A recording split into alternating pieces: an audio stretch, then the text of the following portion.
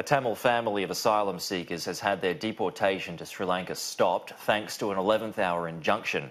Andrea Crothers joins us live now from Melbourne. Andrea, good morning to you. The plane was forced to land in Darwin.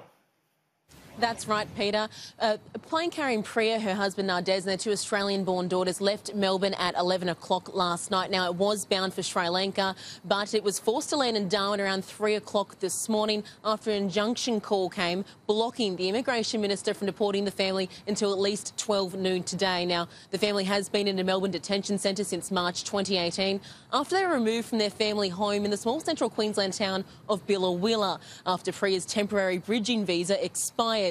Now, a High Court bid was rejected earlier this year despite concerns that the family's safety may be put at risk should they return to Sri Lanka, but the matter is listed for Melbourne's Federal Circuit Court this morning. Peter. Andrea, thank you.